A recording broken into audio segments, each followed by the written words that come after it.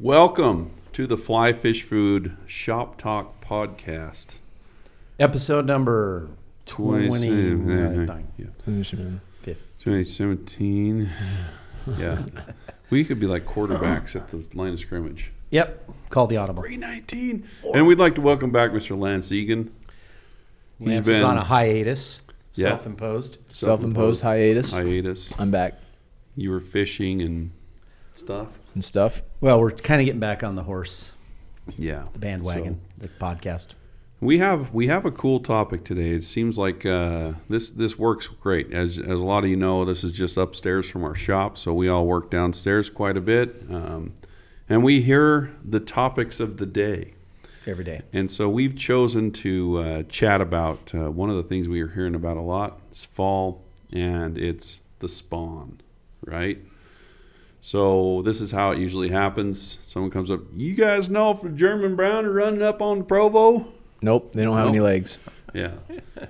And anyway, what color egg are they eating today? Anyway, yeah, we're the fish are spawning, and it's no secret that there are reds all throughout the river. They're very vulnerable, very easy to catch this time of year, and a lot of people do it. The other thing, the state of Utah doesn't close down any sections of the river for the spawn. At least not for brown trout, right? For brown trout, yeah. So why is that? Why do they do that? For browns. For but not browns. cutthroats. Well, browns are non-native, so they're wild here. They've been stocked and introduced at one point, but most of our fisheries, they stock a few of our rivers, but most of our moving waters are wild fish at this point, right? Why don't they do it? I think because the browns tend to do incredibly well in Utah. They tend to have really good, maybe too good in many rivers, too good a reproduction. Yeah.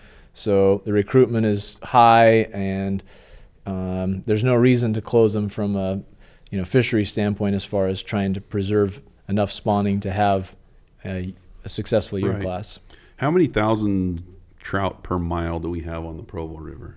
I think it's around 3,000. 3,000, yeah. so lots That's and a lots lot of fish. Yeah. For a small river, Yeah. right? Lots of fish. Yeah. So we're going to kind of tackle this from both sides of it. Like there are lots of people who say, no, just shut it down. You shouldn't fish at all during this period of time, which we don't necessarily agree with. I mean, you got to be picky about how you fish.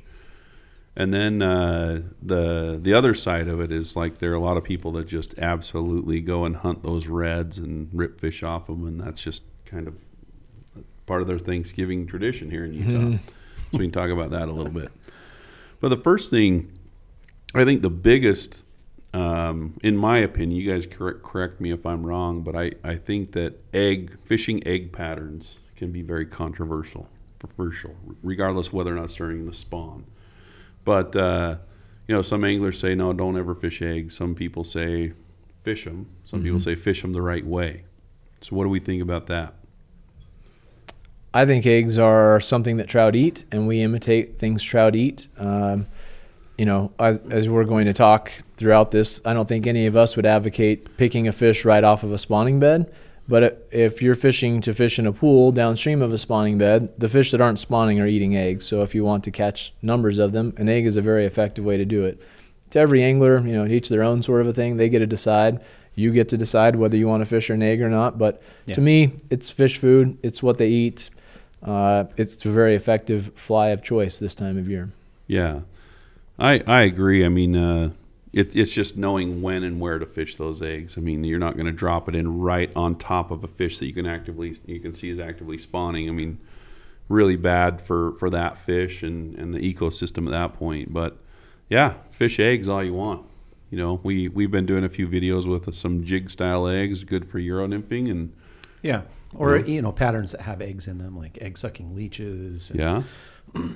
I think it's that if people are going to think that you can't fish a certain pattern, like a worm pattern, which worm annelids, or even like to go to the other side of the extreme would be, midge larva. It's a worm-looking thing. Mm-hmm. Yeah. So are you not going to fish that because it's got some weird connotation with it? Even though trout feed heavily on annelids. At certain times they go crazy. Yeah, so I mean, But at the same time, I'm not going to fish a big, gigantic hook that I have a worm pattern with a big barb, Right. And rip it across. I'm not talking spawning time, just whenever. Mm-hmm. You know, there's certain ethics when it comes to fishing. If you're really concerned about the ethics, then don't fish. I mean, that's the safest. Yeah, because at the end of the day, we're just out there, you know, with our fully developed human brains, literally torturing fish. Yeah. You know, it's like they don't like any part of the fishing side of it. Guess what? He did not enjoy that. Exactly, and fish hate Lance more than any other angler as well, for this reason. Yeah, you hear things sometimes like, I don't want fish and egg because it's not, I like to fish things that are imitative, that fish feed on, that hatch into winged adults. And I go, well, that's cool. If that's your criteria, again, everybody gets to decide for themselves, right? But if that's your criteria, you can't fish worms, you can't fish scuds, you can't fish sow bugs, you can't fish crayfish. What about copper johns, red copper johns? Well, those hatch into red dragonflies, so I think you're okay. But you know, some of those things crack me up sometimes. And again, everybody gets to decide for themselves. But I tease people sometimes about the egg thing. They'll say, "Oh, I don't fish eggs." I'm like, "Oh, you like streamer fishing?" "Oh, I love streamer fishing." "Oh, so you won't fish the newborn, but you'll fish a toddler." I get it. You know? I get it. It's different for everybody, but you know, there's all kinds of fun jokes you could have at people's expense with fishing the eggs. That's a good Yeah, but the egg thing, for sure, you got to be careful because fish will sometimes feed recklessly on eggs, right? So you got to use a little caution. Like Curtis was saying, you know, don't use hooks with huge gaps. Barbless is always friendly because they come out easier. You know, I mean, there's things you can do to negate too many of the negative impacts of fishing an egg, I think, and still do it fairly responsibly. Yeah. Personally, I don't fish them that much. I will never say I don't fish them because I have in the past a lot, and I always have some in my box. But for me, personally, these days they're more of a last resort. You know, if the fish, there's some days that's just absolutely what the fish want, right? That's what's in the drift, and that's what you got to feed them. Most of the time, I think you can find other things they'll eat. It's funny because I have a buddy that was super anti-egg. No, I don't fish eggs. He's like, but I got a fly that kills in November. So that's cool. What is it? It's a pink hare's ear. It's like, okay, yeah, because those fish are looking at that pink blob orange going down and saying, no, that's a mayfly coming down. It's just pink somehow. Size 18 orange scud tied really round. Looks really very effective. Funny thing, Lance, you won't remember this, but I remember going into Fish Tech long time ago, right? And I was a new tire, and you were in the back tying up a bunch of egg patterns, and I was just joking around like, "Oh, Lance, I see you're just fishing eggs all the time." And you kind of looked up at me like the fly shop employee that's been having to explain this egg thing. I'm like, no, I'm just joking. I'm like, I fish them too. But it was just like, I could tell, you know, having to explain that over and over again at the shop. It's like, you know, eggs are fine. You know, you just need to know how to use them. Right.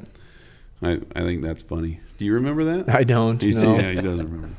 No, but I had lots of interesting interactions with people when I was back in the back tying flies, right? Oh, yeah, I bet, yeah. So if it's, you say you got a river with a bunch of reds on it, fish actively spawning on the reds, what's the best way to tackle that type of circumstance if you still want to fish but you don't want to mess with the spawners? I think just fishing the pools, the reds, if you're not sure what a red looks like, just give it a quick Google search. You'll find pictures and videos on YouTube. There's all kinds of good content out there now showing you what a red looks like. So they're pretty easy to avoid, and you can basically fish anywhere but on the red. Yeah.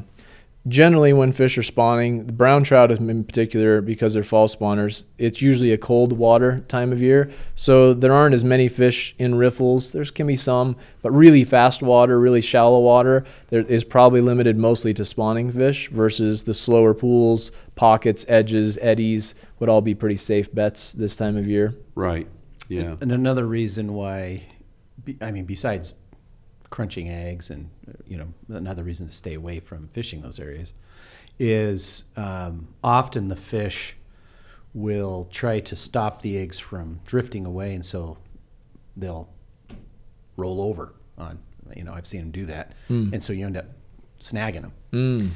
So, and not only that, if you're fishing consistently in the reds are usually a uniform water speed and depth. and you're seeing all these fish there, you're a lot more likely to foul hook Totally. a fish, even if you're not meaning to. Sure. It's a lot more likely. So, I mean, there's a lot of reasons when you start to kind of add them up why you want to stay away from an active red. If you've never seen a spawning bed before and you walk up to a river, and keep in mind, we're talking about the brown trout spawn right now, but this is true when rainbows are spawning, when cutthroat are spawning, when brookies are spawning, and on and on. But you could roll up to the river if you've never seen one before, and all of a sudden you get to a spot in the river that is quite shallow, and the bottom of the river is kind of cleaned off of the moss and debris that would be on the bottom, and you see more large trout in skinnier water than you've ever seen before, you just found yourself a red. Yeah. It's pretty obvious. Right. If it seems like they shouldn't, fish that are oversized, all adult fish, are all stacked together in one place, you can probably relate to the fact that you've never seen this before during January, February, March, April, May, June, July, August, and all of a sudden in October, November, December, there they are. That's what they're doing. There you go. Spawn and time. you brought up a good point. Like the browns will spawn sometime between October and December, depending on where you are in the country. But then we have rainbows and cutthroat that are in the springtime. And the state of Utah does a really good job of protecting the cuts. A lot of the streams are closed down. But you're going to be dealing with similar circumstances in the spring. Right. where you have every fish in the river eating eggs, and there's a reason why. They're spawning fish. So another thing that is kind of a controversy. I've talked to people a lot is the pegged egg thing. So if you're not familiar with this, like taking a hard plastic egg, running your tippet through that and putting usually a toothpick in and breaking it off and pegging that on your line, and then running a bear hook or even a zebra midge underneath that, so that the fish isn't. Guys started doing that in Alaska so the fish wouldn't swallow the egg and kill them, right? But they'd hook them on the outside of the mouth. But I hear of guys doing that all the time around here, and it's just like I don't know. Is that necessary? Is it ethical? I mean, what are the thoughts on that? I haven't personally messed with it enough to know how much it changes the hookup. I know people that do it a lot claim they still hook a lot of them in the mouth. I have to take them at their word and believe that happens a lot. I'm with you, though. Sometimes, if you have your hook 2-3 inches from the egg, you're going to get some on the outside of the mouth for sure, right? Absolutely. I haven't done it enough to know exactly how that sits personally, but it's not something I do. Again, I don't fish eggs that much, but I don't find, locally at least, I don't find that that's a huge advantage versus just fishing a regular egg. They'll eat a regular egg just fine. Yeah, and one of the things that I've looked into that is, a lot of these rigs are indicator rigs, right? So the fish is going to be able to really chomp on that thing before the angler even knows that it's in its mouth. So if you're using techniques like Euro nymphing or tight line stuff, whatever, just actually being attentive and sight fishing with your egg, because a lot of times you can see it, you're going to be able to set the hook as soon as that fish eats it. So I mean, if you're just kind of dragging along, waiting for that fish to choke down your egg, maybe choose a different technique as well. Right. So yeah, there's that. I think one other thing that's worth mentioning is know a little bit about where you're fishing, because like the river up the road from us is so full of fish that it probably would benefit the river to have a poor spawn, right? There's too many fish per mile. Yeah. The division, and the DW, the division encourages people to keep fish, right? So with that in mind, I still wouldn't suggest going out and targeting the spawners, because the spawners are the bigger fish, the ones that everybody wants to catch the rest of the year. But they're easy to catch, Lance. Yeah, I know they are. That's why why we're having this podcast, to try and talk some of you into leaving them alone. But the fish that are smaller, that are not mature enough to spawn, those are plentiful, and just by simple catch, even with catch and release, good technique, you're going to have some fish mortality no matter what. Sure. But the fish that are spawning are stressed from the spawn. They're trying to go through the motions of spawning. The fish that are not mature, not spawning, are usually in a pool downstream waiting for those dislodged eggs to come down, or eating midge larvae, midge pupa, scuds, sow bugs, beta nymphs, and all that kind of stuff. And those fish are still very, very catchable, and there's no harm in a fishery like that that's overpopulated by fishing during the spawn to the fish that aren't spawning, in my opinion. Yeah. On the flip side, if your home water has a very low density of fish, very low numbers of fish, when they're spawning, it's probably in your best interest long term and the fishery's best interest long term to just leave the fishery alone during the spawn, in my opinion. No, I'm 100% with you. I mean, and as you get better as an angler, I mean, fishing for those fish during the spawn is just like, I used to do it when I was brand new. I think most of us done did, it, you know, yeah. But it gets to the point, it's like, you know what, this isn't even really hard. Like this is too easy. Like, yeah, it's not as fun. Takes away some of the challenge. I have to admit, when I scroll through Instagram or Facebook this time of year, and all of a sudden people that haven't been posting fish pictures all of a sudden have these giant brown trout and they're standing in ankle deep water, and my mind starts going, okay, I guess you're that kind of an angler. You know, so everybody wants to catch a big fish. Can't fault anybody for that. If your only chance at catching a big fish is during the spawn, well, maybe there's a lot for all of us to learn yet. But you know, there's the hero shots for the gram that I'll even are say in poor something. taste, I would say, this time of year. Well, yeah, I mean, and that's the other thing is, like, if you are targeting spawning fish and you're taking pictures of that, everybody knows. Exactly. Everybody knows that, you know, half that brown's tail is gone because it's cleaning out a red, or it's like really dark colors, or, you know, it's not that hard to tell. So I mean, you're going to hold a big fish, but everybody's going to know. All the people exactly you're trying to impress by posting that big fish it's having the reverse effect. They're looking at you like, look at this clown that only catches fish when they're spawning. Yeah. One thing I will say as well, like, let's say that this podcast goes completely in one ear and out the other. Doesn't stick. If there's one thing about fishing the spawn, is respect the fish. I mean, if you're going to go pull them off their reds, don't drag them across the gravel onto the bank so that you can grab them with your wool gloves like this, you know, at 16-inch fish, take a picture and then put it back in. At the very least, respect those fish. I mean, nobody wants to see a picture of a mutant, right? Or maybe they do, but at the very least, respect them. I see a lot of that, you know. I watched one guy pull, 10, 15 fish out once, a long time ago, and that's what he was doing. He was just dragging them along the rocks. They're flipping all around, grabbed them with his gloves, put them back in. And my first thought is, don't be smelling those gloves when you get home. Or don't put them in the back of a Bronco for 3 weeks, and then when it heats up, you get an even better smell. That sounds like you need to tell a story. Personal experience? Yeah. Or is this just a Ford thing? Because you singled out Broncos. It's a Bronco thing. Oh, yeah. That's what we always do. I don't even remember if it was spawn related, but it was wool gloves and fish slime. Fish slime. Yeah. I'm trying to remember. Anyway. But regardless, you know, and that's the thing, I think, like we mentioned, most of us probably, at least when I was in college, I didn't really know what the spawn. The first couple times I went, I didn't know what was going on. All I heard is, go to the Provo now, and you're going to catch a lot of fish, and here's the flies to use. Right. So I didn't really, I don't think, appreciate what was going on. Yeah, and we all start in the same place, right? And when I went back home to Oregon, it was also during Thanksgiving break, and there was a river there, and I was fishing into some reds. And after a couple fish, they were just super chewed up and didn't fight. But then I realized when I had fished the bigger pools off of those, I was catching really the same size fish, way healthier, a couple rainbows. And I think that was kind of the turning point for me, because it doesn't take too long for those fish to get beat up that are on the reds. And I don't think anybody really... If you catch a couple like that, it's just not, I don't know. You feel sorry for them almost, and you're like, well, I'd rather catch them in a more sporting way. Right. I mean, if you're get down to it, you know, why not just take a net and go scare them scoop into them it right up? But anyways, so it's not to say we've never done this, but I think it's just an educational progression. Yeah, and that's just the thing is, like, we've all said, yeah, we fished the spawn back when we didn't know any better.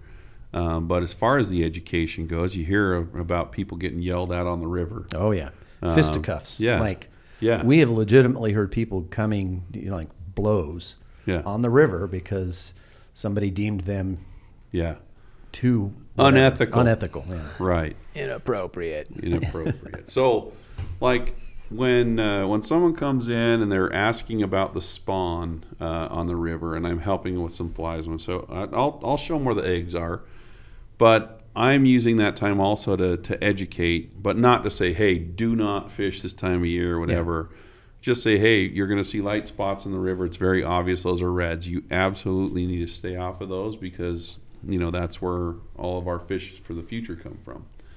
And everybody's totally cool with it. They're like, oh, yeah, I'll fish the deep pools. I'll do this, I'll do that. But, just a little bit of nudging in one direction. And then you have the guy that comes in that shows you like the beat up fish. Oh, man, the German brown was on this morning. We caught 48 before 6 o'clock. Ain't even worth going out there. You limit out, got to go home. So, yeah, it's just one of those things of when you're educating, just be respectful. I mean, these people are probably going to be fishing for a long time. And a lot of times if someone comes up and just starts yelling at you, telling you you're doing something wrong, it kind of makes that person just want to stick it to you and do it even more. Yeah, so, the natural reaction is not what you're wanting there, right? The old honey versus vinegar. We all make mistakes. We're all learning fly fishing and the ethics of it as we go. If you can encourage somebody through, a little bit of sharing and knowledge and understanding of what's going on, they're more likely to listen to you than if you just berate them with words, right? So, yeah. Be tactful about it. Weird. Human nature spills into fly fishing. Crazy talk. Yeah. So, we talked a little bit about flies. We talked a little bit about, fishing streamers. Jig streamers are also a really good option because a lot of the fish pool in the slow, deep pools. But then also, like the other day, lots of Baetis and midge activity still going on. And you'll find fish that are still feeding on those. So you'll still be able to get out there and challenge yourself to catch a tougher fish than an egg fish right during the spawn. But the option 2 or plan B, if you can't fish during the spawn on a river, what do? Hit the lake. You hit the lake. Stillwater season is phenomenal. Still going on. Yeah, so not everything's iced over. Yeah, and people ask probably us some of the best fishing of the year. Oh, yeah. In a lot of areas, a lot of fish. People ask us like, how late can I fish in the year? It's like you can fish until your fly won't go through the water anymore. So I think right there was I can't remember if you were there. It was at Strawberry. We fished. It was December 7th or 8th, and we fished the day before it capped. Oh yeah, and it was phenomenal. Just phenomenal. So, I mean, there's a really good stillwater opportunities in most of the western states around. There's lots of good options there. Can be really aggressive fish. They'll often be shallower. So a lot of good reasons to give that a try as well. Yeah. I think it's funny. I went into a shop one time and I was just there kind of fly on the wall. And in regards to that, like a guy came in asking for egg patterns. And they said, no, we don't sell that stuff here. We don't even sell indicators. You can go somewhere else. You can buy them elsewhere. It's just like, why does it have to be that way? Like, a lot of the guys that come into our shop have never fly fished before, and they may have heard about fishing the hatch or the spawn. Yeah, super easy to kind of point them the right direction from the get-go. And we sell a lot of eggs. Yeah, I mean we're not trying to put ourselves on a soapbox or high horse. Right. 2 or 3 indicators every week too. Yeah. Yeah. Like. So it's just like anything. You have to have some kind of guidelines for what you'd recommend. And really, most of the people that come in, they're new, or that have heard about the spawn can be good because the fish congregate or whatever. Most are pretty open to, a comment like, just be careful where the fish are spawning. You don't want to invade there, and if they don't know what it looks like, we can obviously take some time to show them what it looks like. It's pretty easy, and I think that's a better way to do it. What if we started this? We could like trick people into thinking that there's like the FBI spies that are hiding in the trees on the river, and they're watching for people that fish with eggs, and that way it'll scare them away too. So, but anyway, we just kind of want to do a quick podcast to talk about fishing during the spawn. Yes, you absolutely can do it. You just got to be careful. Yep. right? And the other thing is, even though your state might not have, strict spawning regulations, or I don't know, whatever you want to call it, you have your own set of ethics that should be, how you act regardless of where you fish. And I think a good example of that, we fish stillwater a lot. So in the spring, you have rainbows and cutthroats that spawn. And so we know a lot of lakes that have a strong congregation of rainbows, let's say, that'll come in close and you can see them all, and they're going to be getting banged up spawning, and a lot easier to catch. And the difference between catching those fish and the fish that are out a little bit further or in different kind of feeding patterns is night and day. Like, I wouldn't, from our experience, just the actual enjoyment and quality of the fish is just a whole nother level when you're not actively working to these poor fish that are spawning. Right. Because you're kind of like waiting for one of the 30 of them that are schooling around to get pissed off. Break ranks and it's kind of an enjoyment thing. I mean, it's not, to me, it's not just an ethical thing. It's just like, which would you prefer, this dark, gnarly looking thing that doesn't fight very well, or a super hot silver, big, strong fish, and it's literally a distance of 40 feet or something, right. Something like that. Yeah, most anglers that are relatively accomplished, have been doing it for a while, are looking for a mix of, success mixed with challenge. And if the challenge part goes away, it's not so fun. And if there's no success, it's not so fun. Yeah. And somewhere in the middle of those, it's a balance. Somewhere in the middle of those is where that balance is struck for sure. For sure. Yeah. So the end of the day, just learn what the reds look like.